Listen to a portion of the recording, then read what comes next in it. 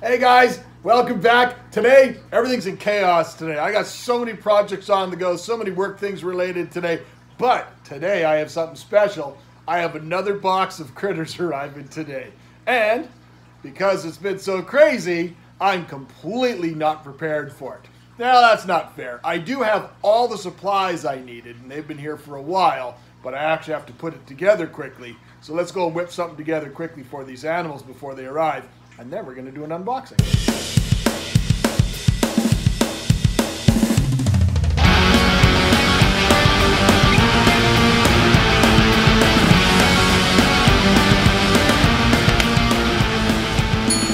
All right, well, I told you, things are happening. I got stuff to all the shelves. The whole room's coming apart real quick, but I got all these projects happening so fast. It's not like I forgot. I have all the supplies here to go. But because these animals, I've got to backtrack a little bit here. You guys know about the different vivariums and some of the different builds we've been doing. Well, I want to put critters into those different things. Not just the bioactive with the isopods and the springtails, but I actually want to put living animals into these environments and stuff. And I want to set up the environments and tailor the environments for very specific animals. Now, if you remember a while back, probably about a year ago, I got the green light from my wife for upstairs in that weird little alcove that we have. We have this weird little space. It's about the size of it looks like we should be putting a refrigerator into an alcove in the middle of our living room. It's a very odd space. But the wife gave us a green light, and we're going to be building a nice big vivarium down the road that's going to go there, and it's going to be a very specific Amazonian type biotope. So as I was saying, I'm leaning towards kind of an Amazonian type side of a stream sort of thing. Now I have several different types of orchids, and most of the orchids I have being Amazonian based, a lot of them get too big. So I have some Fragum Opidiums. I'll show you a picture of what they kind of look like, but these are lady slippers that grow in areas where their feet stay wet all the time. And then I have some different types of Cattleyas and Lalias and things like that that often get far too large to accommodate in other than a very, very large vivarium, like this one. Critters that are coming here, and they're basically captive bred hatchlings, which is awesome. Always support local if you can. Always support getting captive bred. And these ones are captive bred, so they've been line bred to get this exceptional color. So I'm really, really stoked about showing these. And this vivarium is going to be built around them. However, these are only hatchlings, meaning these guys are only probably going to be about a foot long. You might have already guessed of what they're going to be. If you haven't, well, you can wait for the unboxing. All right, guys, we're back in the lair, and we've got the new box of critters right here, ready to go. It weighs almost nothing. And the animals that are in here are actually, as I mentioned, they're just juveniles. They're probably only going to be about a foot, maybe 14 inches in size. So I guess you've probably guessed already, these are going to be snakes or serpents. So the two snakes in question are a male and female pair. They're a sexed pair. They're not a breeding pair by means. These are still babies. And these are Amazon tree boas. These are Corallus hortulanus. And these are absolutely outstanding animals. Now, I've kept them before over the years, and I think they're absolutely outstanding.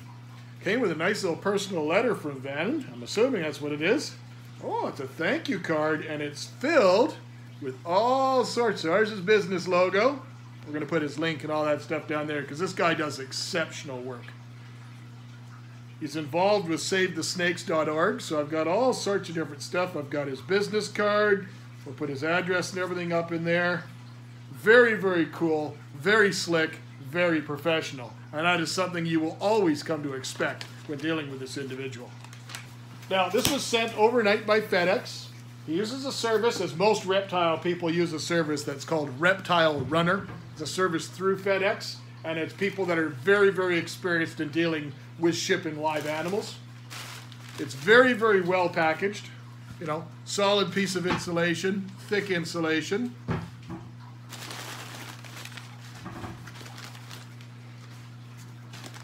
There's one. And there's two. So it doesn't look all that big.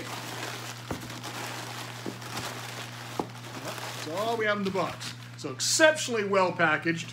Another thing you would come to expect from dealing with somebody so professional.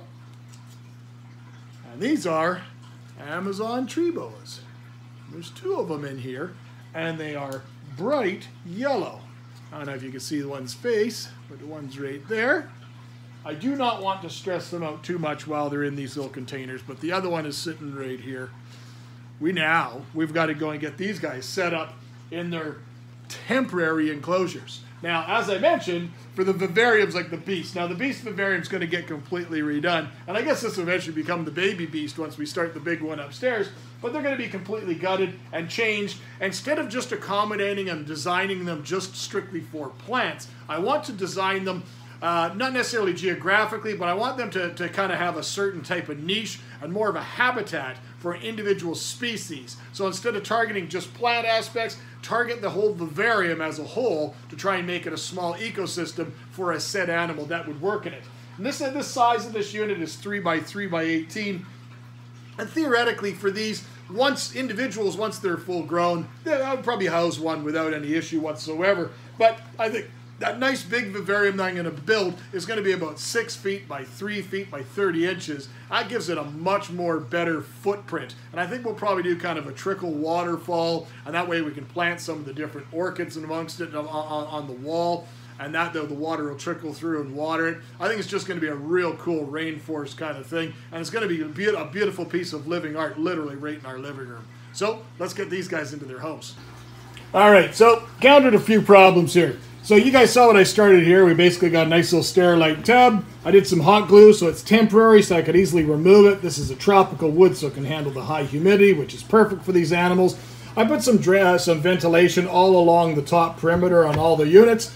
This isn't the problem. These are perfect. These are exactly what I want. They're easy to maintain. They're easy to keep clean. This is what I've used before. I could put paper towel or some simple core and a nice clean water dish. Easy to maintain, easy to work with the animal. That's not the problem. The problem was in the lids.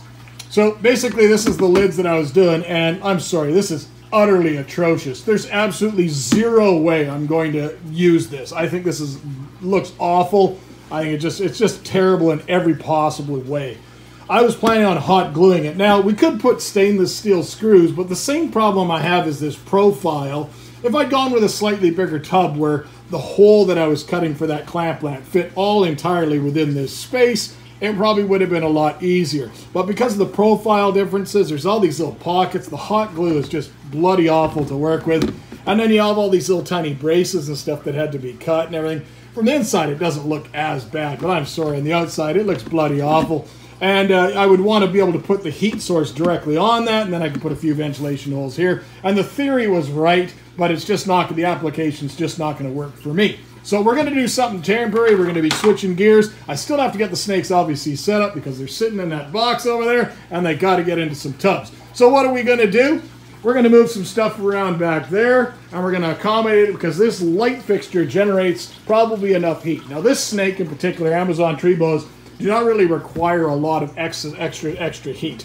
And my room temperature now, where it's summertime and us not having air conditioner, you know, this is probably easy to go. There's a nice orchid in bloom there, nice little Laelia purpurata, another Brazilian species, so it's going to be perfectly cool for that vivarium.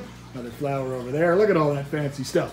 So, what's the plan then? Our plan is we're going to get them set up temporary there. We're going to put a glass or acrylic sheet as a lid, unless I go up to somehow to Walmart and buy 2 more tubs, but I don't really want to do that. And what's the long-term plan, Figs? Well, the long-term plan is, I don't know if you guys know by now, but I've landed those tokay geckos, those 6 hatchling tokay geckos on the video that just came out a week or so ago. They're in there. That one is completely empty. So I'm thinking, what better? These look absolutely outstanding if I want to set these up as arboreal enclosures. But to do that, a lot of things have to happen. I have to change the whole system around here. They're both planted. This one's not doing well with plants. This one, the lid is the old mesh, but I glued acrylic down on top of it. This one here, I removed the mesh and made it into a full acrylic top, intending it to house spiders, because I think this originally was housing the indoor ornamental. So I have to make some changes, some modifications to be able to put some heat sources above that. Now I will be able to use the heat source that is currently over this. This is one of those deep dome zoom ed ones. You can't see it because it's dark, obviously. I'm sure I'm going to open this and all the geckos are going to come flying out at me. But basically it's a deep dome zoom ed one. It's got a small heat source and it's got a UVB. I can easily pick up 2 more of those, and I know that those would work, and then I only have to take out half. And I think in the placement of the room, I think that'll look absolutely slick. Now, to be able to do that, I think we have to go and take this mini beast. I think we're going to get a big beast to go there, a big 3-footer, and it'll be a 3-footer above a 3-footer.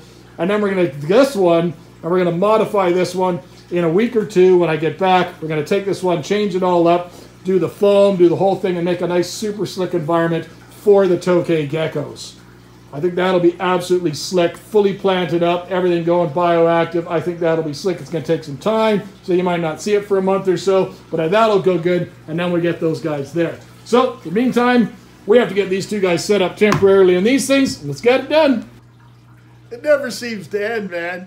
So, this idea is what we just talked about. This isn't going to work either. The reason it's not going to work is by gluing that one branch in there, might be a millimeter too long or something, and it's distorted the shape of the plastic a little bit, that even the weight of the glass doesn't hold it down.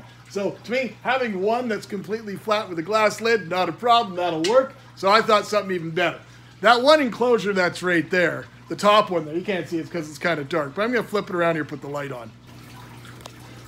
Okay, this is the one that we're talking about. This one here is ready to go. It's fully planted, it's bioactive, it's got some branches in it, and it's got good ventilation up top. What I'm going to have to do is I will have to modify this one shortly, but it will have accessory heat coming from this unit right here for the tokays. So I think I'm going to land one of the two here. And out of the two, the male is decidedly larger than the female. So I think we're going to land the male in that enclosure temporarily. And then when we're down the road, we're going to add the female into one of these here, just one of them, and I'll cut the lid to fit this unit better, so it'll be no issue. Solves both problems quick and easy. Land one in there, and eventually, as I said, we'll go and make the change. Look at that beautiful baby boy. Just outstanding. What do you think, dude?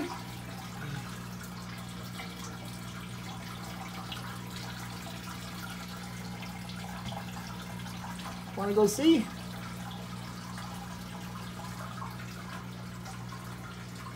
Says, no, I'm good. Need a drink?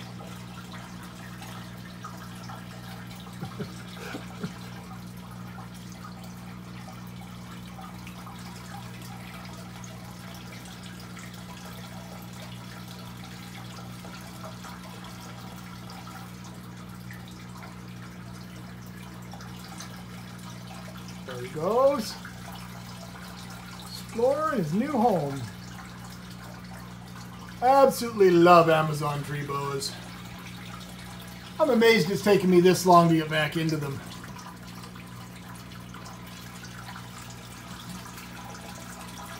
But when you have a quality breeder like Vanan, I don't even know if Vanan actually bred this, but anything that Vanan's going to represent or sell is absolutely top-notch quality. He has such a solid reputation. I saw these and he said, "You want them?" Yeah, of course I had to say yes. I think they'll be absolutely outstanding.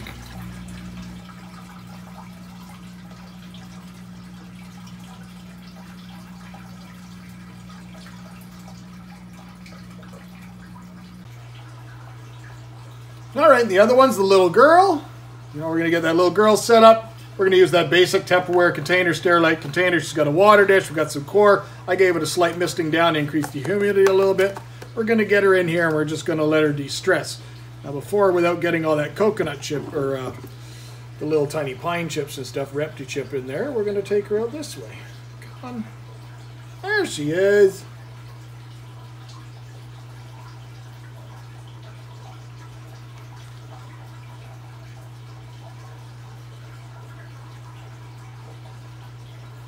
Very inquisitive.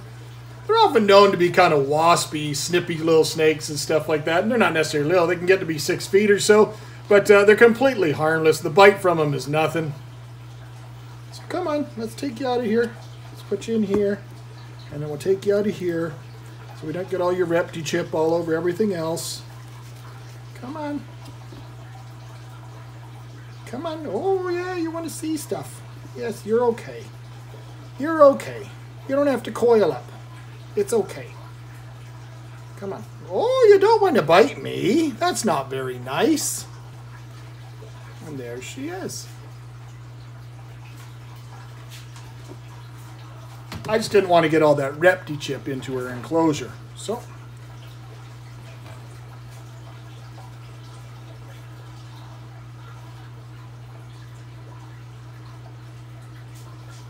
Gonna keep her in there. Now, as remember, this is just temporary. Now we're gonna put a good solid lid on it. Got ventilation on all the sides. So this will work just temporarily until we can get that other closure ready to go. Well, as you guys can see, they've settled in both absolutely perfectly. They're absolutely thriving. They both took their first meals. Absolutely amazing quality animals. And this is the type of animal, the quality of animals that you can expect when you deal with someone like Vanan over at Canadian Ophidiophile. So as always, thank you kindly for watching, my friends. Till next time, take care.